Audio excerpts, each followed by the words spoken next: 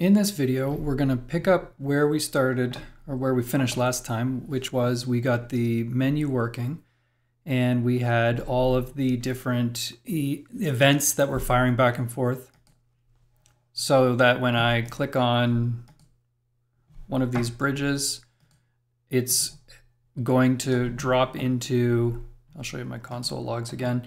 It's going to go into the list items click event, which is going to trigger the on bridge selected callback inside of my menu component, which is going to trigger the handle bridge change. And the last thing that we did was we specified a property, some state, on our app component to keep track of which, if any, bridge is selected. So what I want to do today is I want to continue on with that, but I want to start filling out the right-hand side of our app and building out the bridge info component. So the first thing that we need to do is we need to make use of this current bridge value, this state that we now have in the app. So when the user clicks on a bridge, I want to know which one it is. And I want to pass that data over to my child component, into the bridge info component. So let's start in on that. So the first thing I'm going to do is I'm going to take the bridge info component, which we generated a couple of videos back with ngGenerate, and I'm going to make it so that this component can receive data from its parent. So you'll recall, if we take a look, for example, at the menu component, that we were able to specify that we wanted to be able to send data out to a parent. And that's what we use the output decorator for, and we use the event emitter in order to emit an event, some piece of data, up to a parent component for them to be able to use. What I want to do in this case, inside of the bridge info component, is I want to do the opposite. I want to be able to accept data in from a parent component. So in React, this is passing props down to a child. Here, I'm going to say that I want to pull in the input decorator, and I'm going to specify that this bridge component, this bridge info component, is going to be capable of accepting data or input from above, from a parent component. So I'm going to call this bridge. The type is going to be bridge. Again, we're going to have to import, I guess I already have here, I've imported my bridge. But I'm going to have to decorate this and say that this is an input property so that I can receive this data from my parent. I'll save that. Now, in my app components HTML, when I create this bridge info component, what I can do is I can use another one of the templating syntaxes for Angular.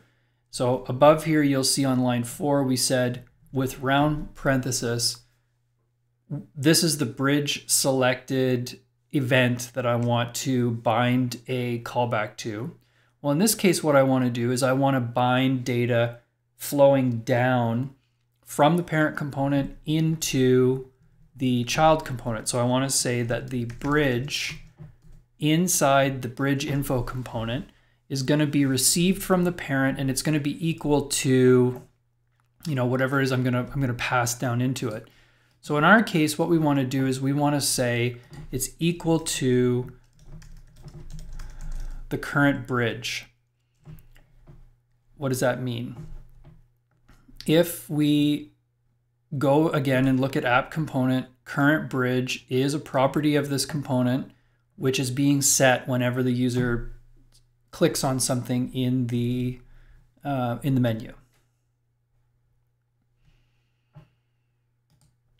And the bridge info component is going to receive it, and we'll be able to use it there. So let me save this. so that I can pass that down. And let's make a simple change to our bridge info component just to make sure that we're receiving this data. So in our bridge info components HTML, currently it says that it works. What I'd like to do is I'd like to say, this is the bridge name. So I want to use interpolation, I want to use this property, and I want to pass that down. Pass that down from the parent into the child, and then I want to be able to see it. Now we get an error. Right away my browser says, cannot read property name of undefined.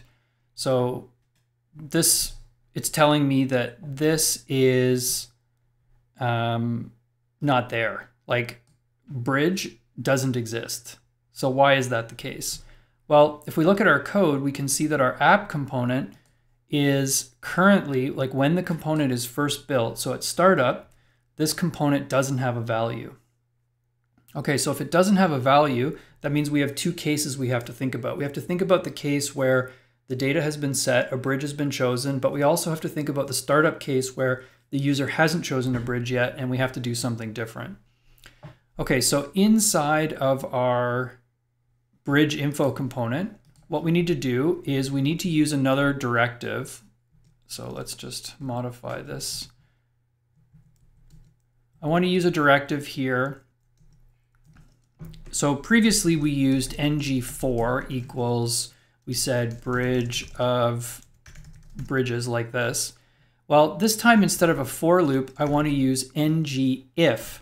And I want to say only render this, only do this part of the template if the following expression evaluates to truthy. So in other words, is it defined? Is there something there? So I'm going to say, is there a bridge? So I'll save this. And in the default case, nothing happens. It's not showing anything. If I click on a bridge, you can see that my events are firing. I get the console logs here. And as the state gets set in the app, it's then binding that down into the child. It's passing the bridge, and the bridge is being used in order to render. In this case, it's rendering the name. So that's good. So now what we can do is we can build on this. We can make this do more of what we want it to do. Okay, so let's get rid of this because this is not enough work. So what I want to do is I want to have a containing div. This will be my bridge info. Actually, I'm not going to bother. So let's have a div. Let's put my app bridge info panel component in here. And let's also put the app bridge info map component in here. So those are the two components that need to go here. So right now our focus is on this component, and I only want to render the info panel across the top on the right if ngIf the bridge is defined. If the bridge is defined, then what I want to do is I want to pass that bridge on down through the hierarchy of components. So we received it from our parent. I want to pass it down further. I want to pass it down and let the child make use of it, render it.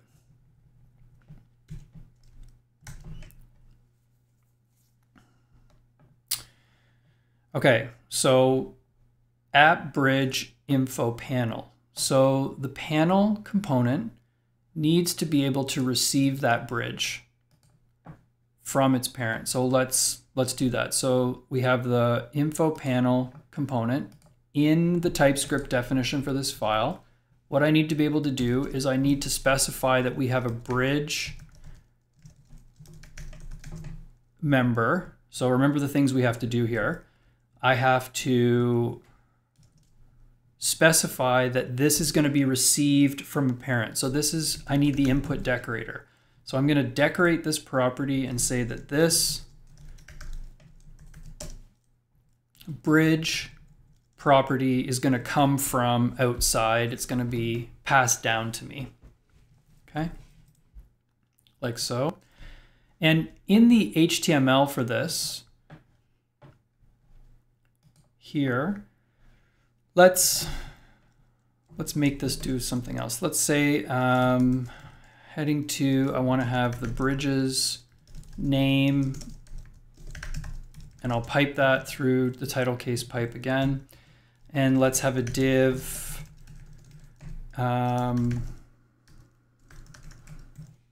of statistics, and I want to have the year. I want to have the width of the bridge, and I want to have the length of the bridge, like so. So in addition to the year, I also want to print out the however many years old this bridge is, like that. So that's kind of what I'm trying to produce with this bridge information. So I have a bunch of things here where I need to print values that need to be generated, or I have to pull data off of the bridge and do something. So I could do a bunch of work here in my HTML, but I also could just move that into my TypeScript file, into my component, and I could define some properties or methods that I want to be able to call. So for example, if I want the width, it's a string that we're going to return. And so we have the length, and it's a string that we're going to return. And I have age. And age is a number, like so. So in the case of the width and the length, essentially what I want to do is I want to print, so let's say that the length is 18. Well, I'd like to return a string that's like 18 meters, something like that.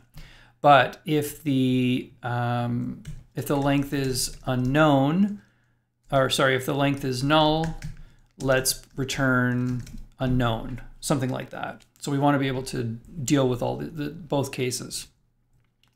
So what I'm going to do is I'm going to write a function to pretty print the dimension. I'm going to pass in a value, which is a number, and I'm going to return back a string. Actually, it's a number, or it could be null. Maybe there's nothing. And what I want to do here is I want to say if the value exists, then I want to return the value followed by meters. And if it doesn't, then I want to return unknown, like that. So I have a function that I should be able to use for both of these, for the width and the length. So let's do that. So I want to return pretty print dimension, and I want to take the bridge that has been passed to me, and I want to get its width. And for length, I want to return pretty print dimension bridge dot length, like so. It's unhappy with me for having an extra space here. So there you are, tslint. And oh, sorry, I can't do bridge. I have to do this dot bridge, this dot bridge, this dot bridge, like so. Age is similar, so I want to be able to say what I want to return. I need to get the current current year is equal to make a date and get the full year out of it, like so.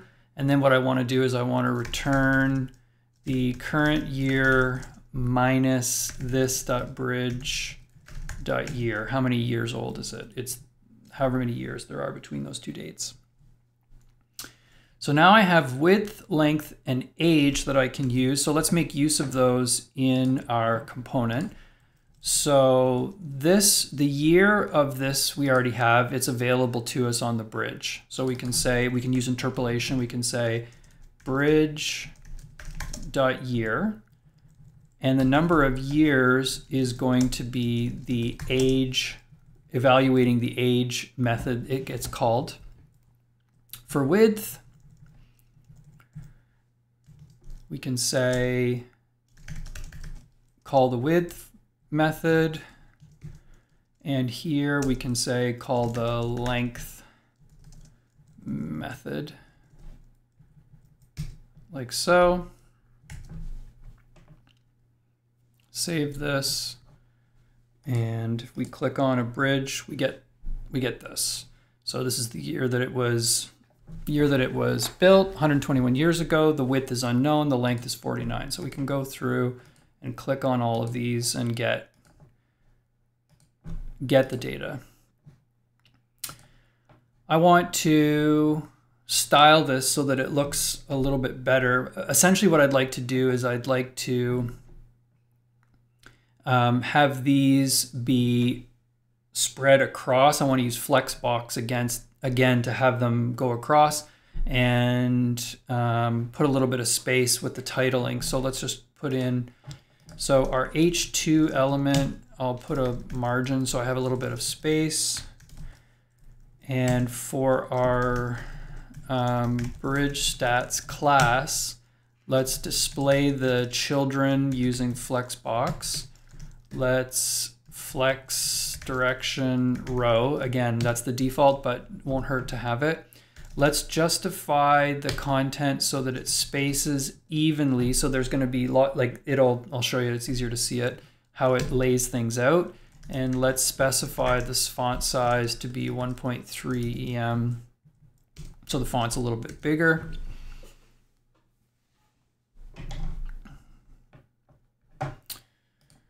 Click on one of these. Nice. And okay, that's looking pretty good. So bridge info panel. What else do I want to do with this in terms of styling? For the bridge info panel and the map, I need to lay those out as well in the parent element. So in my bridge info component, I have these two pieces, and I basically want to flex them down. So I want to have the map take up most of the space, but have the panel be up at the top. So let's just, I'm going to give this an ID of bridge info panel, and this one an ID of, I'll call it leaflet map, I guess, for now. We're not going to do this one here. We'll come back to it, but for now we'll do this. And I need to style this component. I need to specify that the bridge info is display flex. I want it to flex down. Direction is column. Height is 100%. And then I need to say that the bridge info panel is going to flex one of the units, and let's do the leaflet map, flex it 5 units. So the map will take up quite a bit more than the panel above it.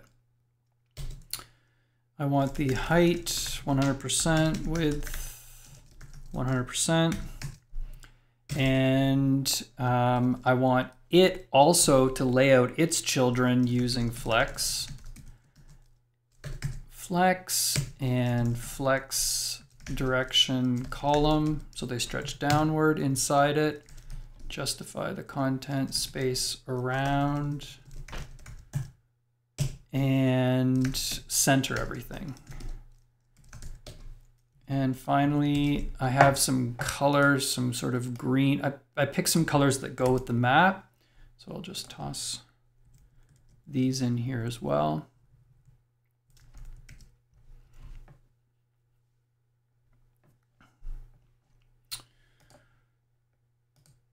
So there we are. So what do we have here? We're flexing left to right for the menu and the bridge info.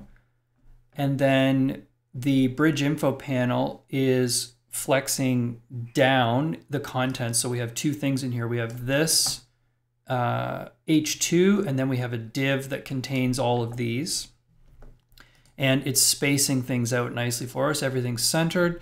And you can see that the way that it is doing the spacing, how it's justifying the content. So it's spacing everything out so there's extra space between them. So if this gets bigger, it will manage that for me, and it'll increase the amount of space that it's putting for each one of these.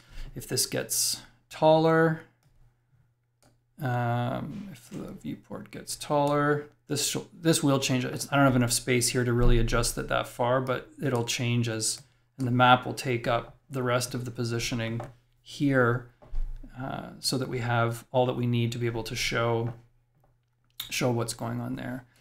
I'm trying to think if there's anything else that I want to adjust here.